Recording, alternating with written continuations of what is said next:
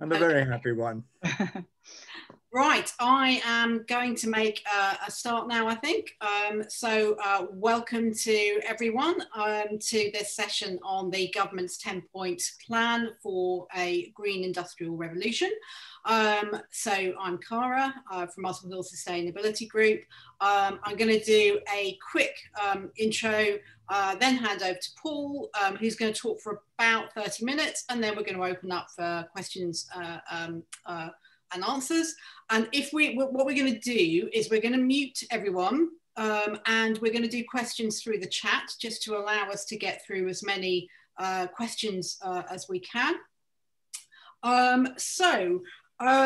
Muswell Hill Sustainability Group, probably most of you are aware of what we do, but very quickly, we're a local group of volunteers, and our aim is to cut energy use and waste in the Muswell Hill area. If you're not yet a member, we'd love you to join. So this session is going to focus on the government's 10-point plan, and it really follows on from the government stating 18 months ago or so now that they are going to reach net zero by 2050, and this 10-point plan is one of the cornerstones for achieving that. Question is whether it's going to be enough. Obviously, the government would like to set a great example in the lead up to COP26, the UN climate conference in November. But is this plan going to deliver it? So very pleased to welcome Professor Paul Ekins, who will be able to answer that question and many more. And Professor Paul Ekins is Director at the Institute of Sustainable Resources at UCL. He set up a master's called the Economics and Policy of Energy and the Environment, which I was very lucky to undertake around 5 years ago now. Paul is a brilliant lecturer, and I'm delighted to be able to listen to him again. I think with that, I am going to hand over to Paul. Well, thank you very much, Cara, and it's jolly nice to be with you again, albeit virtually this time. I've been with you twice before and enjoyed it very much, and I shall miss the social event afterwards, the food and wine that we always had, and the ability to share thoughts. But there we go, that's the situation we are now in. And my wife's just had her jab, so I shall be on the list fairly soon. So the light is at the end of the tunnel, and we very much hope that we'll be able to get together again in due course. So this is, as Cara said, this is the 10-point plan that was launched by the Prime Minister in November, with a promise of lots more documents to come, and you'll see a list of some of those at the end of my talk. And I don't want to be misunderstood, because firstly, I think it's a very good thing that he has launched this 10-point plan. The net zero target was world leading in its day. A few other countries have followed suit now, which is good. But it remains the case that the Climate Change Committee is a world beating kind of accountability institution. Those of you who've kept up to date with what's happened since the 10-point plan will know that the Climate Change Committee has proposed its 6th carbon budget for the period 2032 to 2037, and it is unbelievably ambitious. It's a 78% cut on carbon emissions from 1990s level, on the way to net zero by 2050. The government still has to approve that and put it in legislation under the Climate Change Act, which is what it has to do, or it has to say why not, but it can't simply say, I don't feel like it, or it's too difficult. It has to give good scientific reasons why this recommendation is wide of the mark. So the spirit in which my comment should be judged is that although 10 years ago, this 10-point plan would have been almost unthinkable in its ambition, now it's barely enough of what is required, given the way the science has gone, given the way our whole experience of climate change has gone. And I'm sure I don't need to tell you that this is quite simply the single most important agenda facing humanity, bar none. Certainly much more important than COVID. And if we started responding to climate change in anything like the way that we've responded to COVID, we would stand a chance of meeting the very tough targets that we've set ourselves. So that's the context. So I'm now going to do what everybody does in this context, which is share my screen. And we've practiced that, so hopefully nothing's going to go wrong. And I'm going to work through the 10 points in half an hour, as Cara said. If you have any, because the points are quite different, if you have any questions about a particular point, just put it in the chat before you forget it. And Cara and Mary then will monitor that and we'll pick it up at the end. So here we go.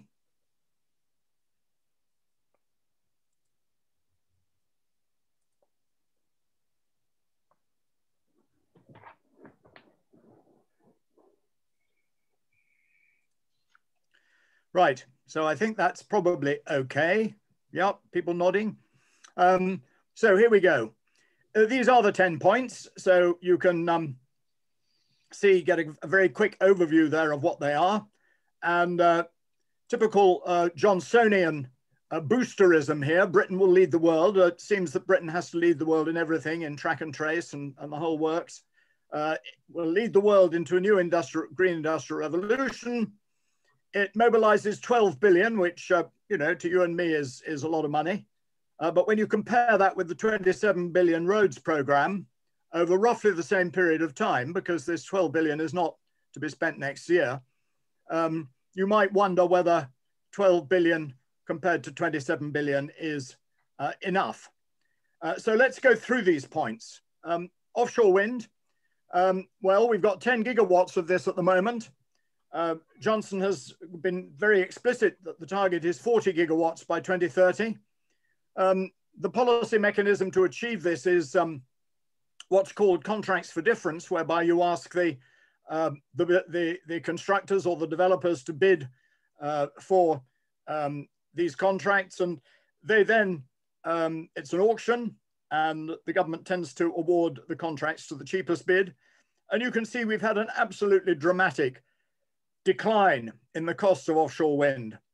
When it was started under the Labour government, it was coming in at £150 a megawatt, which is that, and the most recent bids came in at below £40 a megawatt, which is about 4 pence per kilowatt hour, which is absolutely the general wholesale price of electricity. So at that cost, and if you don't add on anything for the fact that wind doesn't blow all the time and therefore you need backup, this is a very competitive price indeed. And it'll be fascinating to see what the next round comes in at, and that's due later this year.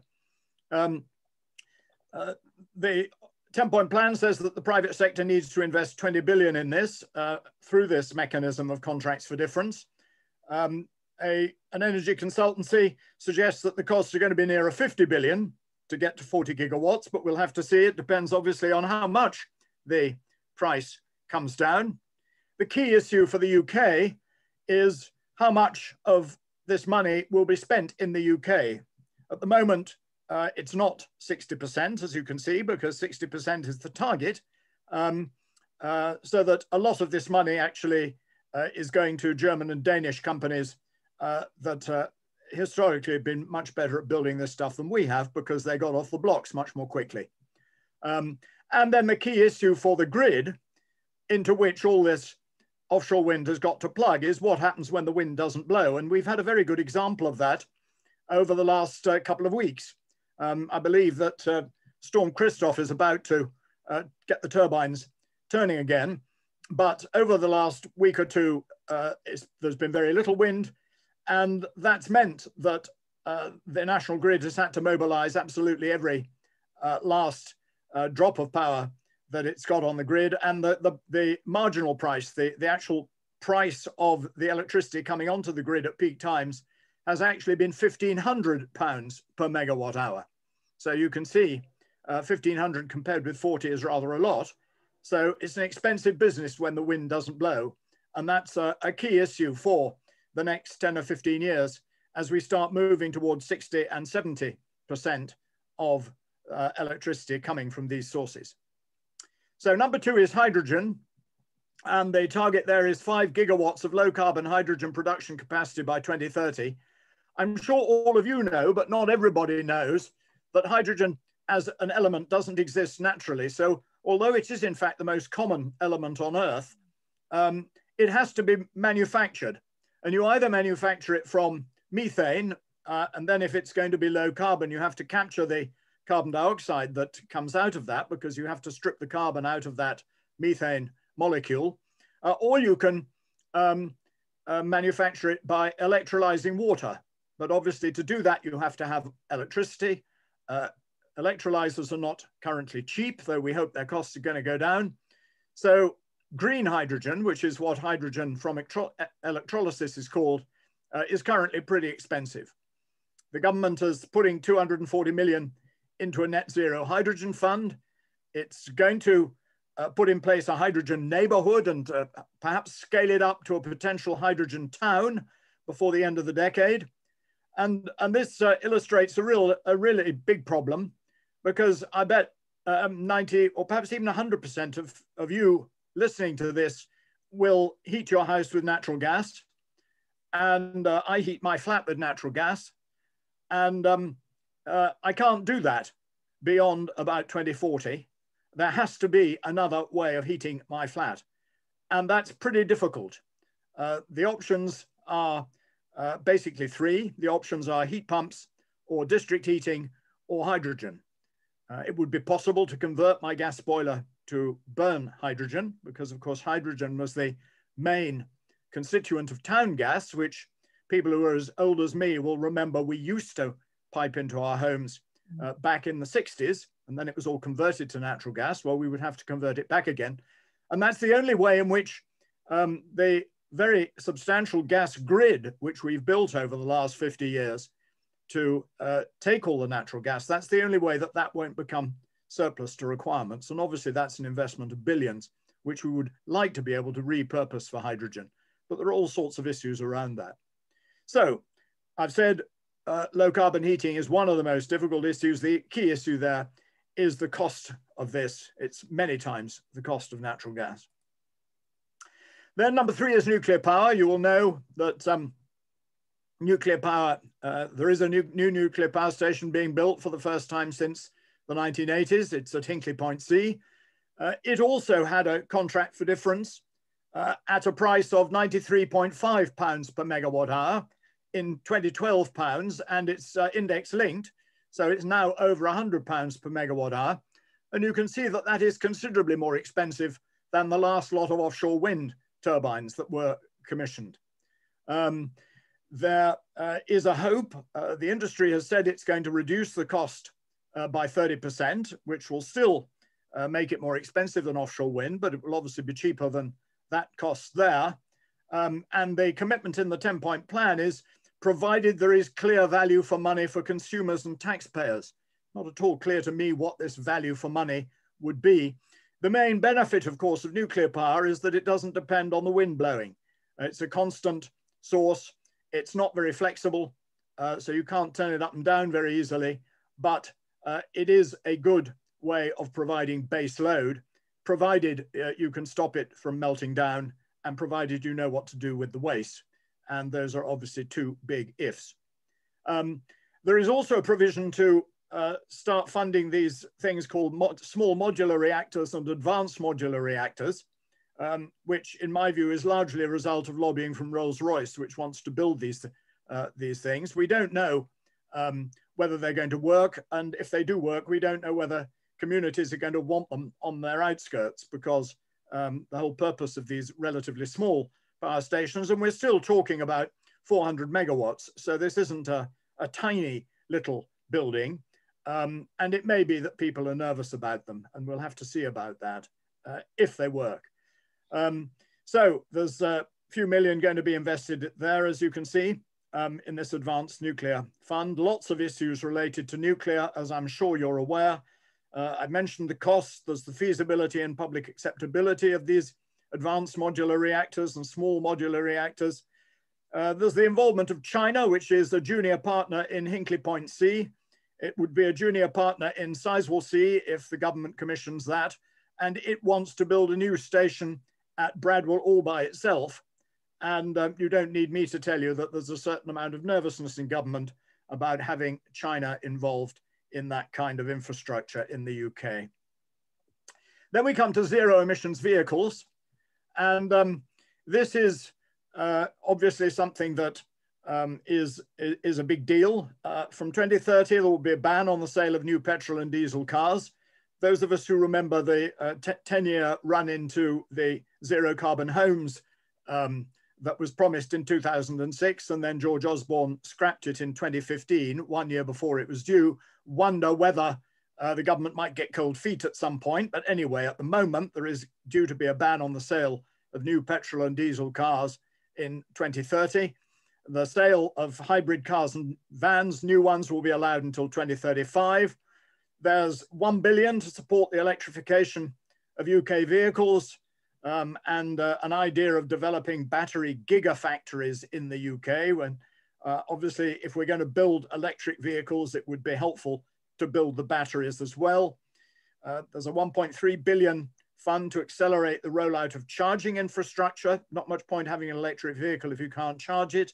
And there have been one or two horror stories in the newspapers of people with electric vehicles who've had problems. There's money to extend this to cars, vans, taxis, and some money to trial this for lorries. Lorries are going to need a different technology to batteries. I don't think anyone is thinking that batteries will be powerful enough to take a 30-ton lorry along. And it is thought that hydrogen might fit the bill there in a fuel cell, but that remains to be seen. You may know that hydrogen is already being used in buses. There have been buses in London with powered by hydrogen running around. Aberdeen has commissioned 16 or so hydrogen buses. So these things are not science fiction. They do exist. They work. They're clean at the point of the tailpipe emissions. There's a key issue. Will the UK have a car industry post-Brexit? I think that's a real question. And I'm not a fan of Brexit. And I think we're beginning to see the problems with Brexit. And the car industry has certainly got plenty of challenges. And then the second question is, can the UK catch up with China and the EU on batteries? China is currently way ahead on batteries.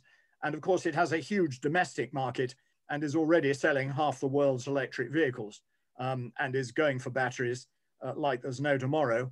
And remembering what it did with solar panels, where it effectively cleared up the market and brought the cost down enormously, we can imagine they might be doing the same on batteries. This is a terribly busy slide, and I'm sorry about that. And you won't have a chance to read all of that. For me, this is the most exciting slide of all.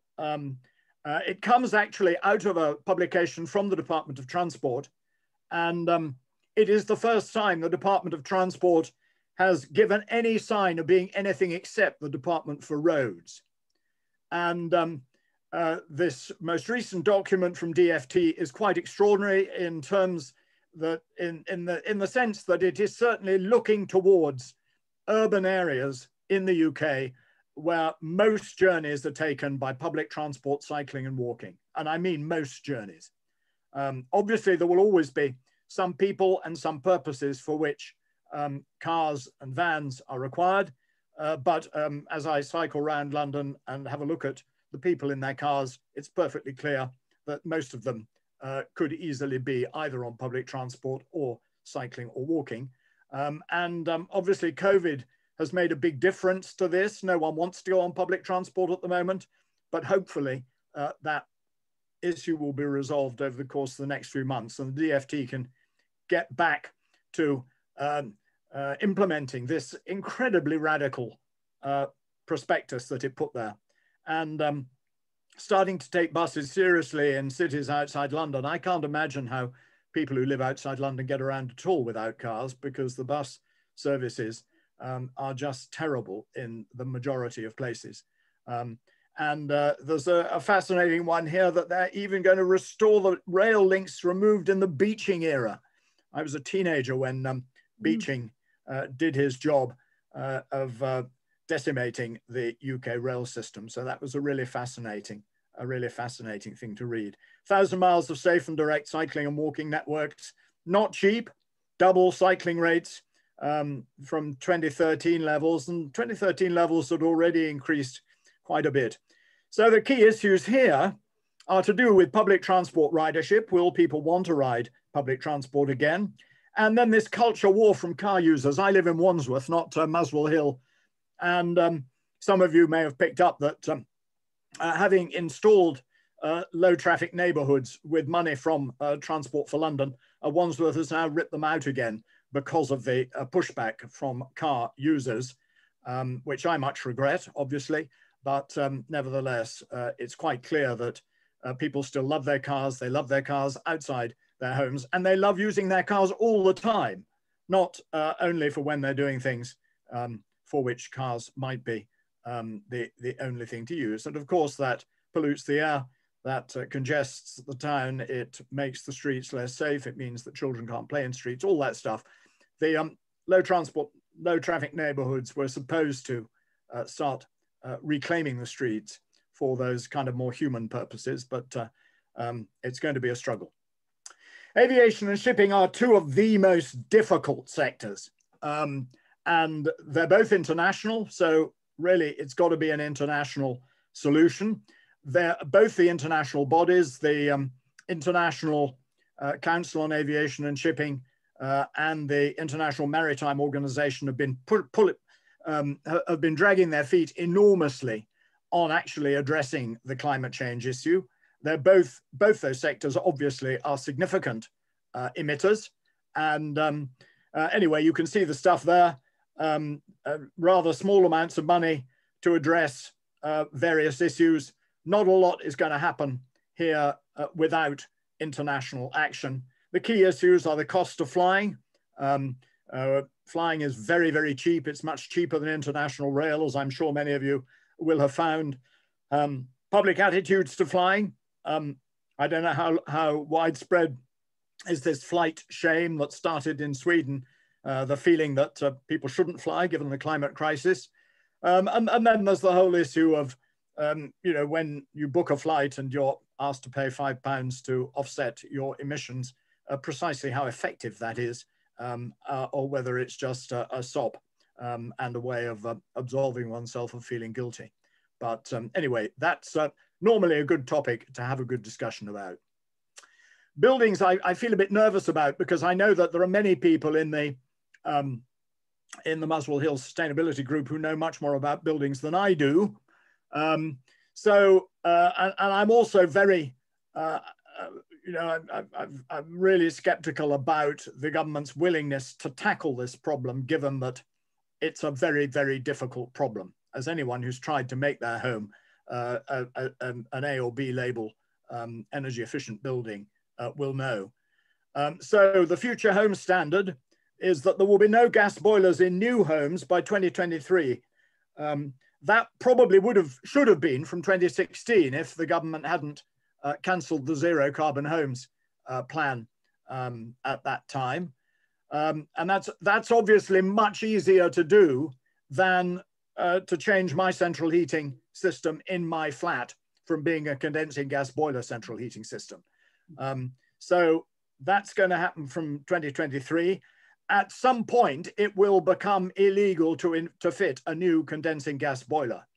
I don't think the government has yet bitten that particular bullet, but it obviously has to be bitten in order to get to zero by 2050, because gas boilers do emit a lot of carbon dioxide.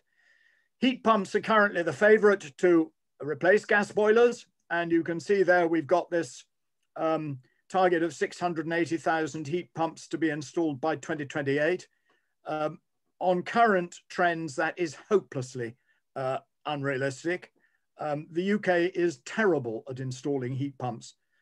Research project I'm doing at the moment did a case study comparison of heat pump installations between the UK and Finland.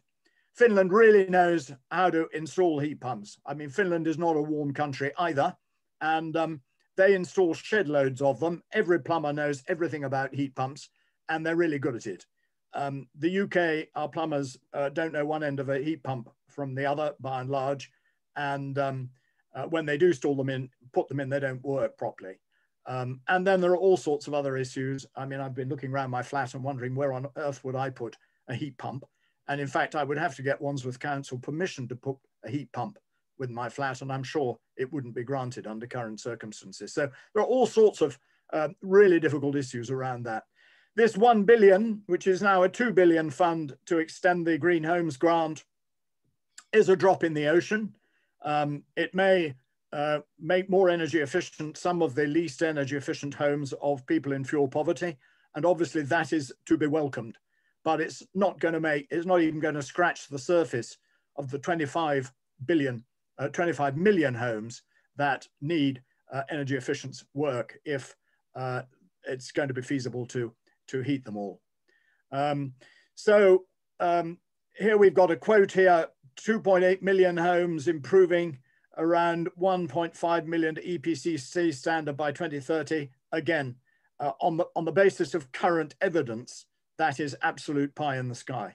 We're doing, a few tens of thousands of homes at the moment, and you don't get to 1.5 million. And improving them even to EPCC standard is more than just lofts and cavity walls. You've got to do more to a building than that, and that, of course, makes it much more expensive. Key issues there, skills, and I was talking to Mary and Cara about this just before we all came on. Retrofit energy efficiency and heat pump skills are woefully inadequate. Cost and who's going to pay.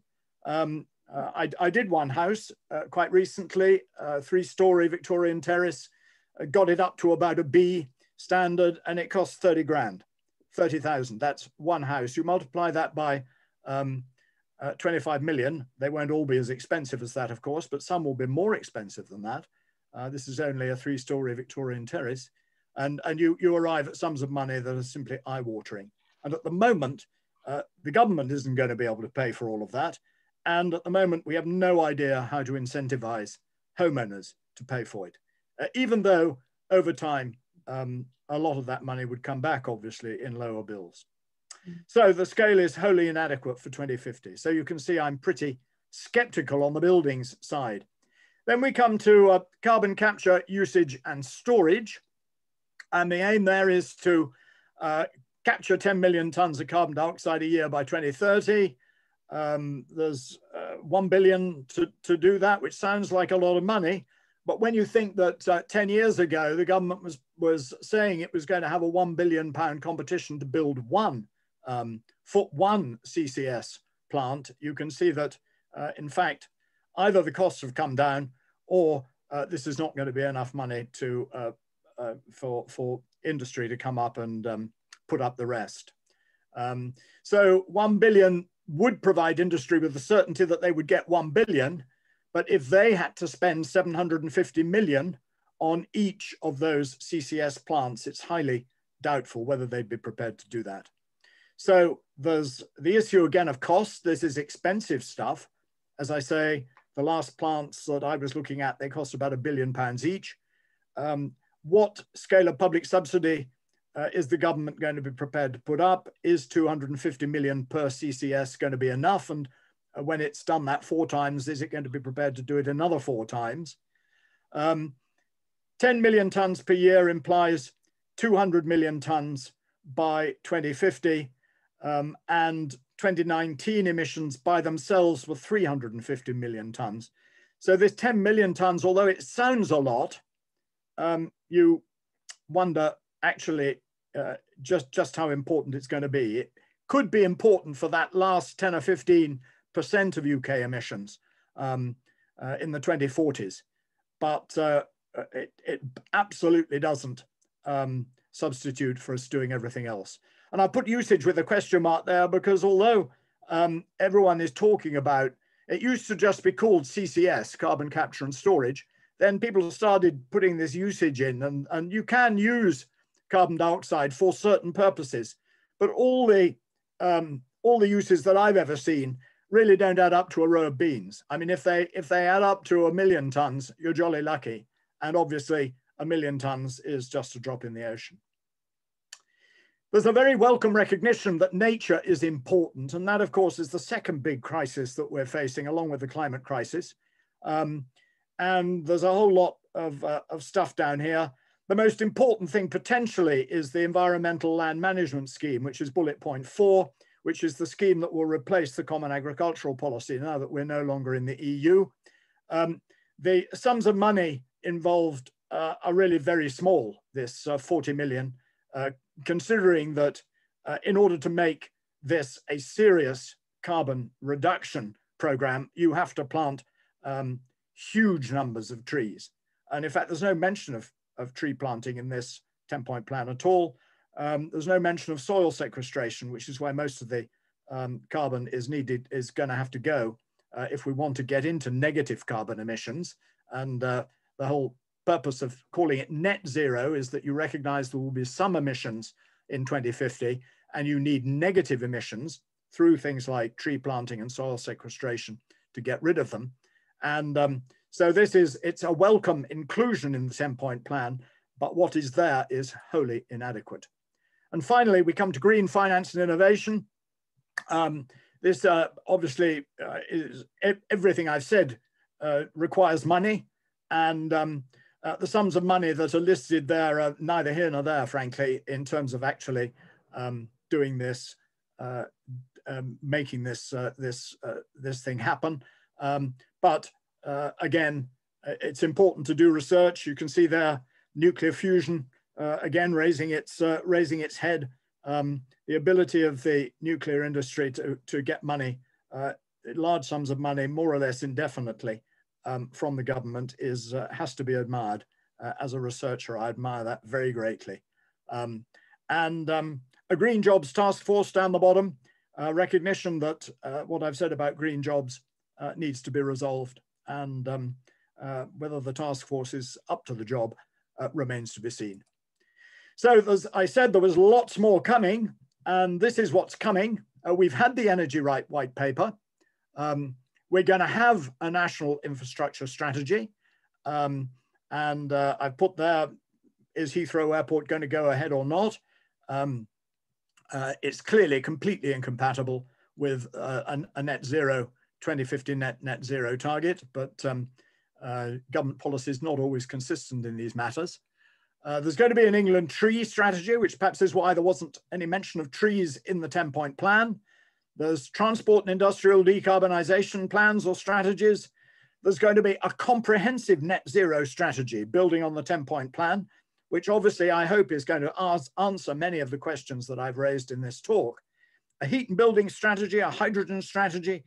The Treasury is working on a net zero review, and it has to be welcomed that the interim report of the Treasury on this has for the first time acknowledged that actually there might be some benefits to a low carbon future as expressed in this green industrial revolution idea. It's always been very skeptical about that in the past.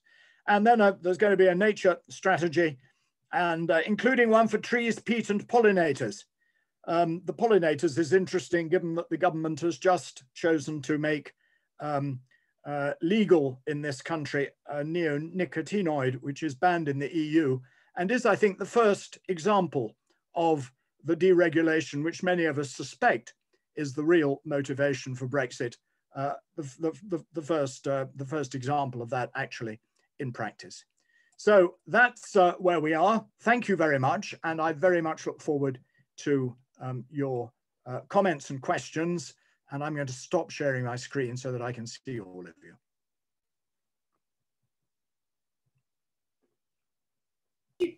Thank you very much, Paul. Really informative. Loads of content there, and we've got quite a few questions already. Right, so if we start about, we've got a couple of questions in relation to energy storage. And I think that's in relation to your comments about when the wind doesn't blow. So could you talk about storage for backup, and could excess wind be used for electrolysis as a way of storing energy? Yes, those are really informed questions. That's absolutely the key issue. But if we could crack the storage issue, then there is plenty of wind and sun over the course of the year to power all these things that I've been talking about and more. It's very important to distinguish between different kinds of storage. So there's short-term storage, the kind of storage that you need in order to meet peak and trough in terms of supplies, especially if you're going to use a lot of electricity for heating. Obviously, those of you who've seen the maps of UK heat demand during the course of the day, it increases in the winter by a factor of 5, and it increases over the course of the day by a factor of 3. So over the course of the day, you can have short-term storage, and we can imagine that batteries might cope with that, especially if we've all got electric cars, and cars can be charged up, the batteries can be charged up when we're not using them, and then perhaps they can be connected into the grid and give their charge back into the grid. And obviously, if it's 1 or 2 batteries, that's not going to make a big difference. But if you've got 25 million batteries all doing that, and so that's short-term storage. Medium-term storage, there's all sorts of possibilities, compressed air and all these sorts of things. They all work, but they need to be rolled out at scale, and they're not cheap.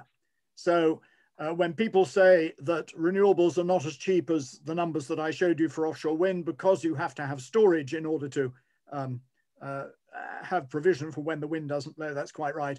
And then we've got long-term storage over a few weeks, which we may need if the wind doesn't blow for that long. And sometimes in winter, when we're all wanting to keep warm and there isn't any wind, that can be a real problem. And at the moment, we've no real answer to that. Electrolysis is certainly a potential answer. And when we've got not just 40 gigawatts of offshore wind, but 100 or 200 gigawatts of offshore wind in the North Sea, then we will be able to make hydrogen at scale. And there are plans to build a whole artificial island out on the Dogger Bank where you would actually have a hydrogen plant out there, which would be capturing all the wind in the offshore sea, in the North Sea, making hydrogen when it wasn't being used. And overnight, for example, we're all asleep, wind is blowing very hard. That electricity at the moment is not used. So yeah, definitely an option, but definitely not one that is either cheap or available now. But then we're a creative bunch, and we've got another 30 years to get it sorted. Thank you. So another question relating to offshore wind. So offshore wind might get the UK to carbon neutral, but it can't work for most of the world. So should those like the UK that have offshore wind play their fair share by getting to significantly negative carbon? Well, I'm not sure. I mean, I'm all for getting as much electricity as possible. But it's not entirely clear how wind gets negative carbon emissions. I mean, I suppose you could put up enormous carbon capture machines. There are machines that actually suck the carbon out of the air. They're very expensive at the moment, but you could do that. But an advantage of some other countries that don't have offshore wind is that many of them have much more sun than we have. And the price of solar panels, I haven't talked much about solar panels, but solar panels are more or less cost effective without subsidy, even in the UK at the moment. And you may have seen these great fields of solar panels in some places. And some of those are now being built without any kind of subsidy at all. And obviously, countries like Spain and south of Spain, in Africa, the whole tropical belt, the sun that they have could produce much more electricity than they're currently using. Whether they would produce as much as they might want to use is a different matter. And it's highly likely that they won't go in for building these great transmission systems with these huge pylons, because they haven't got them at the moment in many of these so-called developing countries, they'll just jump it, just as their mobile telephony didn't ever go into landlines. They will build solar panels at a community scale with batteries that will give them 24-hour power. And we can see many examples of that. And Kara, you'll know a lot of examples of that from your own Ashton Awards work, where this is happening on a commercial basis at scale in many tropical countries. Thank you. I'm actually going to take Chair's prerogative and ask a question of my own, which is the 10-point plan doesn't cover much about sort of consumption emissions, all the stuff we consume, and obviously a lot of that is made in China and other countries. So what about those emissions? What should the government be doing? Is there any policy that's going to look at that at all? Well, the only actual policy, I mean, apart from making people like us aware of the fact that if we buy new sofas, new kitchens, new clothes, whatever it may be, they may not come from the UK, but their manufacture has environmental impacts and very often has carbon emissions involved in it. Apart from it, so you make people aware of that, and obviously the whole kind of discourse around a circular economy and making better use of materials and not throwing so much away and all those sorts of things are very important in respect of that. But it's quite clear that there's no point us telling China what to do about its carbon emissions. I mean, you can imagine Dominic Raab lecturing China and saying, now President Xi Jinping, will you please not build any more coal-fired power stations? Well, I mean, like, yeah. So what we can actually do about that is limited. The only policy which I think has potential is the border carbon adjustments, that everything we import from countries that don't have proper climate policy do face a tariff at the frontier. And I'm talking about carbon and energy intensive industries here. So I'm talking about steel, chemicals, cement, plastics, pulp and paper, other metals. We know roughly what the carbon emissions of manufacturing those things are, and we would simply levy a tariff at the border along with all the other tariffs that are levied. And that would have a very powerful effect of causing other countries to think, well, if I'm going to have to pay a border tariff which goes to the European Union or to the UK government, I might just as well impose a carbon tax myself and keep the revenues, and then obviously I won't have to pay a tariff.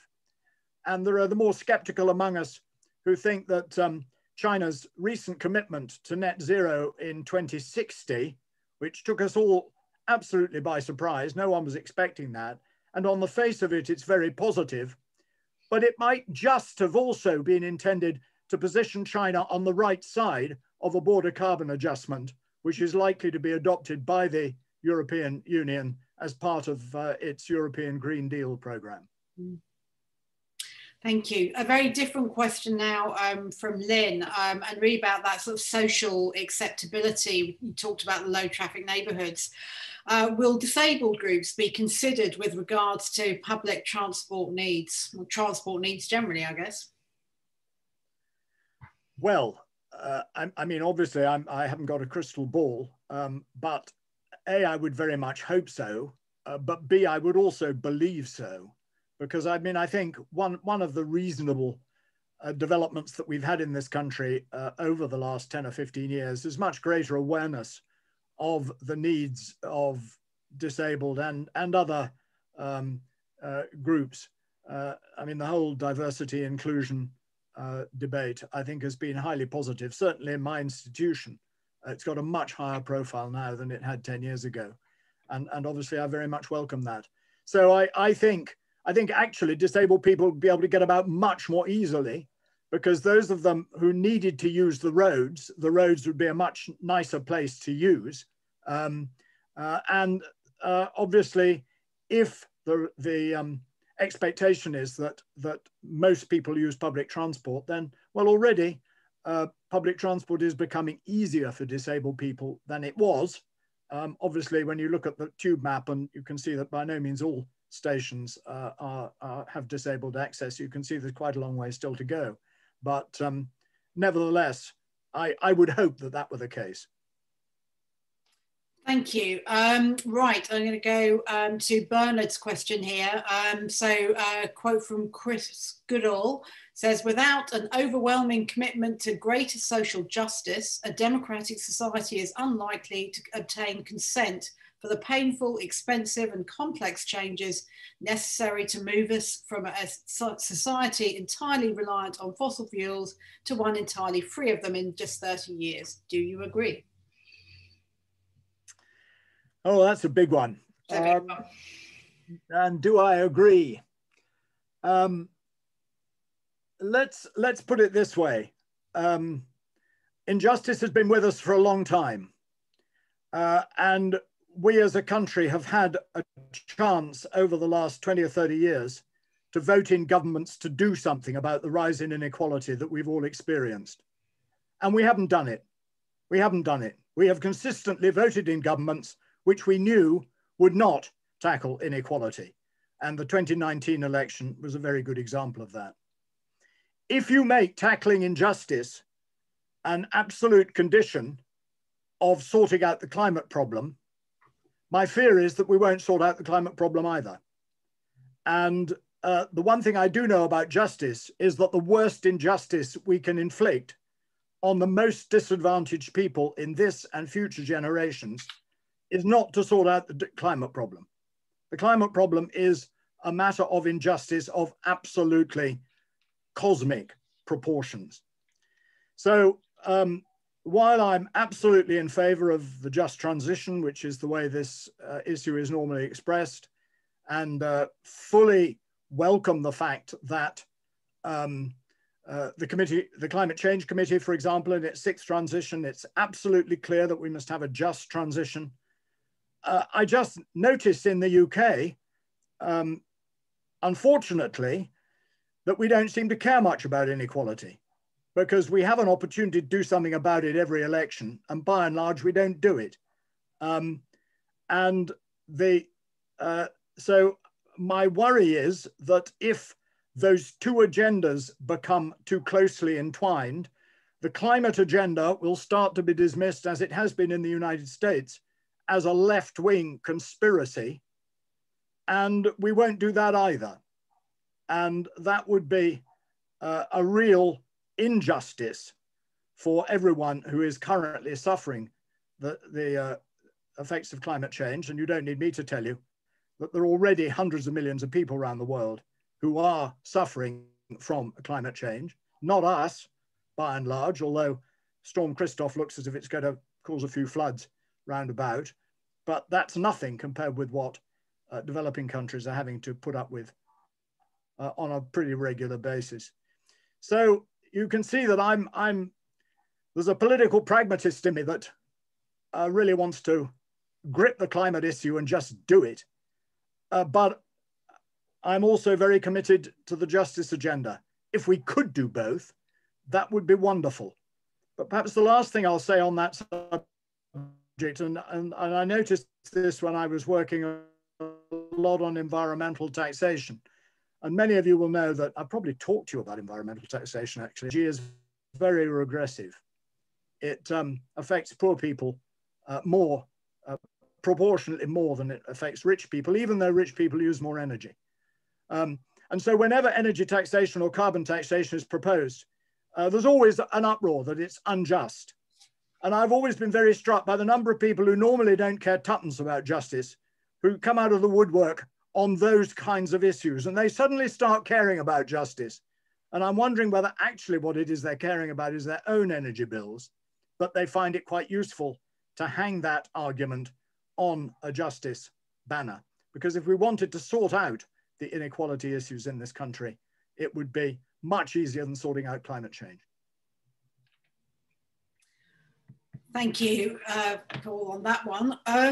A question on food waste and meat. So food waste and meat, rich diets are in the top 5 causes of carbon emissions. Is it not surprising that there is no criteria set to tackle either of these? Yeah, I mean, the answer is yes, it is surprising. You don't need me to tell you that agriculture is a pretty hot political topic just at the moment. And diet and food is a very, very hot political topic. And of all the topics that the Conservatives tend to get hit over the head with by the right-wing press about nanny statism, food and telling people what to eat and how much to eat and what kinds of things to eat are among the biggest. So I'm not entirely surprised that that's off the agenda.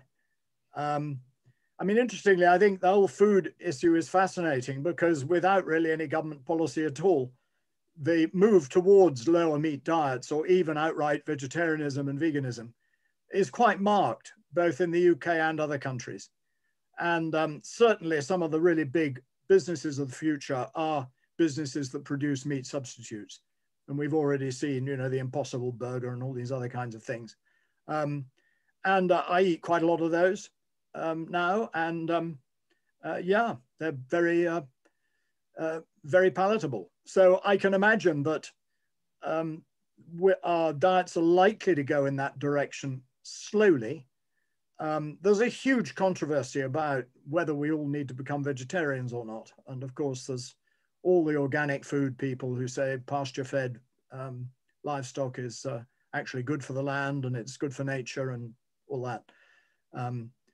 Difficult for me as an out-and-out urbanist really to know what's what in that particular discussion. But I certainly know that we generally, on average terms, need to eat less meat. And that would do something for the climate. Thanks. Just going back to your presentation, and what really comes through very strongly is carbon capture and storage and the importance of that to the government's strategy. And you talked about the fact that, you know, kind of a very low investment compared to what it's actually going to cost. But Brian asked, what is the current hope for the process of CO2 storage? It's still under the sea. Is that where it's going to go? And we sort of know that, you know, I mean, carbon capture and storage has been talked about for the last 15 years, however long, a long, long time. And there's kind of overpromised and underdelivered over that time. So what do you think the current state is? Are we going to get there in time? Impossible to say, to be honest. I mean, at the moment, there doesn't seem to be the real will globally. I mean, the UK is very well placed for carbon capture and storage because the gas voids under the North Sea are an ideal place for carbon. We know how to do it. The Norwegians have been pumping 1 million tons a year under the North Sea for at least 10 years. But 1 million is 1 million. And it's not really a serious option. It's not really a serious carbon mitigation strategy unless you're talking about hundreds of millions of tons. I mean, if you look at the IPCC models for what happens, you know, how do we actually get to net zero globally? Most of these models are storing or removing carbon from the atmosphere to the tune of 10 billion tons a year. That's the scale of the challenge globally. Obviously, the UK is fairly well placed because we've got all these caverns. And therefore, in a way, it would be good if we could scale it up. It's a technology that works. We know how to do it. The oil business has been pumping CO2 down into its wells for many, many years. It does it principally at the moment in order to pump out more oil, which means that it's not a very effective carbon capture mechanism because it's pumping down carbon dioxide in order to get up more carbon to burn it and put it in the atmosphere. So we kind of know how to do it, but no one at the moment is prepared to pay for it. And the government, the Labour government in the early part of this century said it was going to have a competition. It twice said it was going to have a competition. Oil companies bid for it. There was a plan up at Peterhead. There was a plan in the Northeast. And just before the competition was due to take place, the government backed down and said, well, actually, we're not going to have a competition after all. Some of the oil companies have spent £500 million on preparing for that competition. So they took it seriously. They take it much less seriously now with that kind of experience. So yeah, there's no way we can get to net zero without it. But at the moment, I don't see the necessary political will to pay for it. Okay, right. I think we'll just have one more question. Okay, carbon trading, which I know that Paul can make lots of comments about carbon trading, I'm sure. I believe that carbon trading is a key for a decarbonised society. The industry cap supports the development of new technologies, and the necessity of carbon credits supports reforestation along the recovery of other natural ecosystems. Am I exaggerating or overseeing something? From Andre.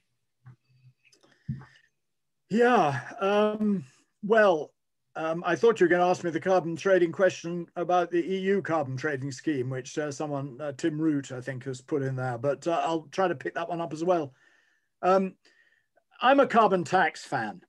And to me, the biggest tragedy in the European Union was that when the European Commission tried to introduce a carbon energy tax in the early 90s, the UK effectively vetoed it. And we were able to veto it because its tax at the European level required unanimity. So the European Commission developed its trading scheme instead, which came on stream in 2005, and it's been, in its own way, a great success. It has reduced carbon emissions. The price of carbon credits has gone up and down like a yo-yo, and it's hardly ever reached the level of 30 euros a ton of carbon that was envisaged, but it is at 30 euros a ton of carbon now, and the Commission thinks that it's kind of sorted out that market, and I think it's a very useful policy instrument for reducing industrial carbon emissions. Some of you will know that we've left the EU emission trading scheme, having left the EU. We're going to set up our own trading scheme, which of course is a nonsense because it'll be a tiny little market compared to the EU one. And of course, the current thinking is that we're not going to join the EU emissions trading scheme because it's European, isn't it? Which of course is ridiculous from an economic point of view. But there we go. That's where the politics seems to be sitting at the moment. Obviously the negative carbon stuff, which was the second part of the questioner's thing, is going to be really important, because if we're going to plant zillions of trees, someone is going to have to plant the trees. They're going to have an incentive to plant the trees. They're going to have an incentive to look after the trees. And at the moment, the only incentive that they could be given is the carbon that is being captured by the trees. And I think we'll see that as part of the environmental land management scheme that is taking over from the Common Agricultural Policy, but we'll have to wait and see how that works out. Carbon sequestration in soil is the other big white hope. Unfortunately, really difficult to calculate, really difficult to know how much carbon you're putting in the soil and whether it's going to escape again, because obviously every time you plow a field, carbon is released from the soil. And so if we're going to be serious about burying millions of tons of carbon in the soil, and therefore it's not worth doing otherwise, then there's a lot of research going to be needed actually to make those numbers solid and robust, so that when people claim money for sequestering carbon in the soil, and the money is paid by the taxpayer or by someone, we know that that carbon is there and it's going to stay there. And at the moment, we're a very long way from actually being able to guarantee that. Okay, right, we are pretty much out of time. So I'd like to say huge thanks to Paul for both his presentation and for answering all those questions so well and at length. Thank you. I just finally want to say that we are going to be coming up with our own 10-point plan, hopefully for Muswell Hill Sustainability Group, in our 2 strategy sessions that we've got coming up on the 1st and 10th of February. Mary will be emailing you about those, and please do come along and bring your ideas for how we're going to transform Muswell Hill to a low carbon community. Thank you very much, everyone. Mary, did you want to say anything? Yes, I want to say it's 7:30 to 8:30 on those dates. So put it in your diary now. Monday, the 1st of February, and sorry, the other one, Wednesday, the 10th of February. So it's 7:30 to 8:30. That's a two-parter. So your attendance is required on both, please. And we'll send out a questionnaire up front to kind of gather some views that will feed into those sessions. Thank you ever so much. And thank you, Paul. It's great. Thank you.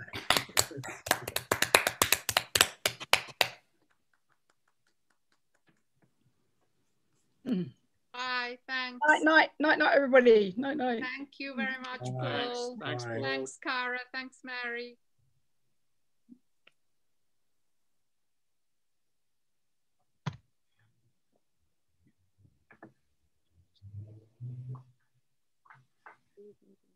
Hello.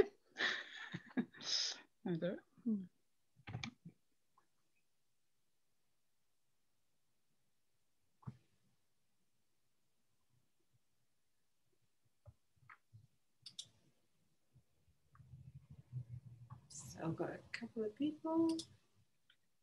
Save the chat.